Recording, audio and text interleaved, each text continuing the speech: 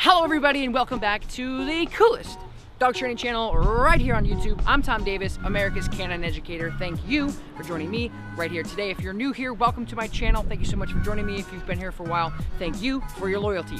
Today I'm working with a dog that lives in New York City.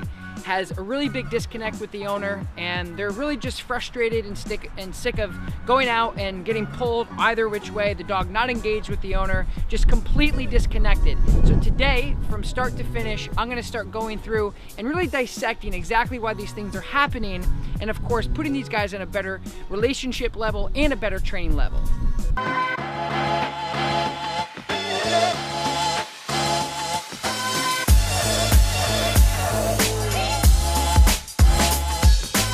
Okay, so let's go over what you want to work on.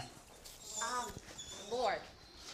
If I tell him to sit, he'll sit. If I have a treat in my hand, I'll tell him to go down, he'll do it.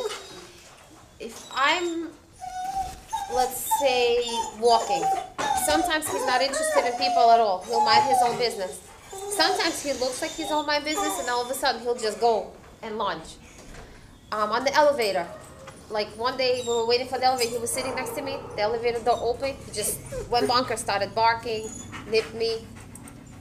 So I don't know what provokes him, and it's like when I try to, let's say we're walking and there's another dog walking and I try to take away his attention, I really have to, like, you see how I have him on easy walk? I have to hold him on easy walk and the collar and like really yank him the other way. If he's interested in the other dog? The other dog, yeah, and sometimes he's interested and he'll come up and he's normal, but sometimes it depends on the dog. They'll bark at each other. Like if it's a big dog, I've noticed that like with the neuter dogs, he has more reactivity than with like the little fuzzy ones. I get him to listen to me. I want him to be obedient like 100%. Like I don't want to be like, Lord, Lord, Lord. Okay. You know? All right, okay, so let me just see what he knows then. Okay. So just bring him out and just walk him around and let me see what he knows. Okay. Pet with me. And I don't want that. I always have to like do this and like struggle, like really hard.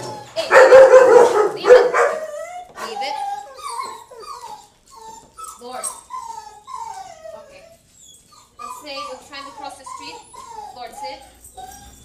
Lord, sit. Good boy. Lord. See? Lord, I have to be looking for him. He's not looking at my face. Yeah, you're completely disconnected here. Yeah. All right. Okay, so bring him to me. I'll sit.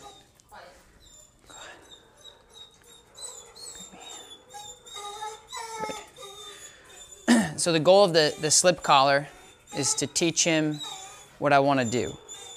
So before it was do this, do that, do this, do that, no regard to anything. So you just, right, but now he's not.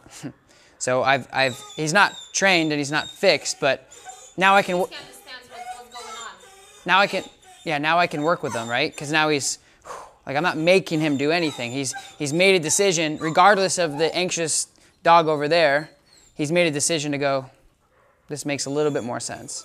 So I'm gonna tune this up and define it just a little bit more to get him really on tune with me, and then, good heel.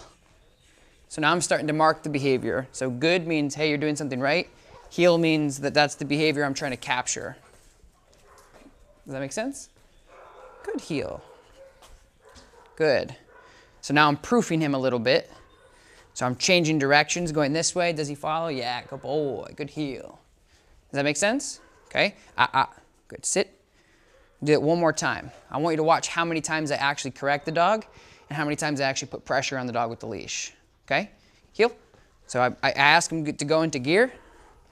I didn't say, okay, buddy, let's do heel. I said, heel.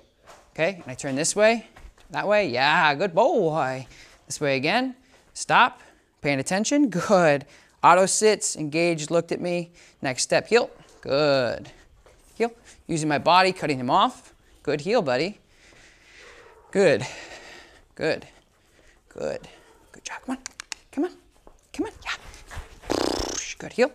Good.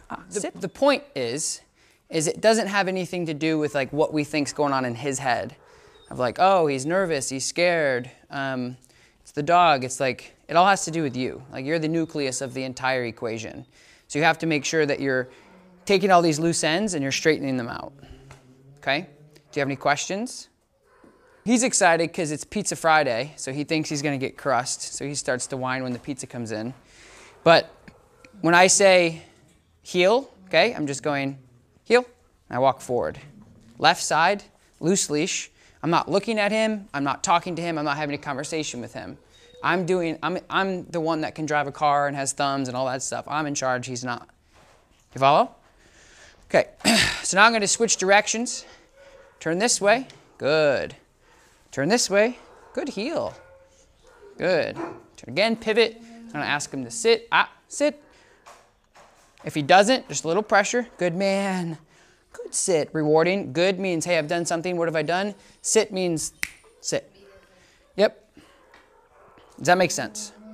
Okay, so what you don't want to do is what everybody does, and you're probably going to do it too, is you don't want to put a lot of pressure on the leash, let the dog bounce from side to side, look at him, talk to him, walk super fast. You don't do any of those things. You're probably going to do it, and I'm going to tell you not to probably 4 or 5 times, but just make sure that you're trying to mimic what I'm doing because this equation works for. See how calm he is? Yeah. But the cool thing is like he's now going. Yes. When he came in, he's like, oh God, what do we do? Who are you? What are we doing? Why are we doing it? Blah blah blah blah blah blah blah blah blah. Now he's like. It's not bad. I got it. You know what I mean? Okay, you want to give it a try? Okay. Break. See, I'm his playmate. Well, you're his playmate because you're allowing him to be your playmate. You see? Hey, leave it. So I'll just ignore his behavior. I wouldn't ignore it. I would like correct him. So grab the leash. Yeah, grab the leash and start walking. Okay. All right. Remember what we talked about? So switch sides.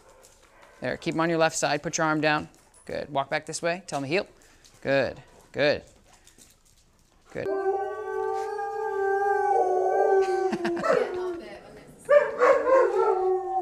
Good. Turn the other way. Good. Stop. Just put him in a sit. Lord. Good. So, do you have an auto sit with him? Is that your thing? Do you want him to auto? Like, when I walk out of my apartment, this is my exit. I go this way, and these are the elevators. So I don't want him to be jumping. So I'm trying to get him into the mode to like sit without even me having to tell him to sit. So I'll just go like this and look at him. Yep. He sits. I mean, I could command him to sit. He does that too. So yeah. So a couple of things is like when we ask him to sit, like I would start saying sit. Just because you're not always going to have the opportunity to posture up like that. And I think like the other thing is if you handed it off to him or you handed it off to me and I don't do this. Right, he's not going to follow. If I say sit and he looks at me and he's like, I don't know what that is, and I correct him, it's not fair to him. So I would just say sit. Yeah, be universal. You can have your own little dialogue, but don't just make sure that it's successful for him. Because if anybody else walked him and asked him to sit and he didn't and we corrected him, it'd actually end up being your fault. You know, because you're like, oh no, he knows sit, but you have to. Consistency. Yes. Is the key. And the other thing is too is like, the next step, which we're going to get into, which I haven't explained yet, is make sure that you're being extremely binary with what you ask him to do. Okay, so that means he's working or he's not.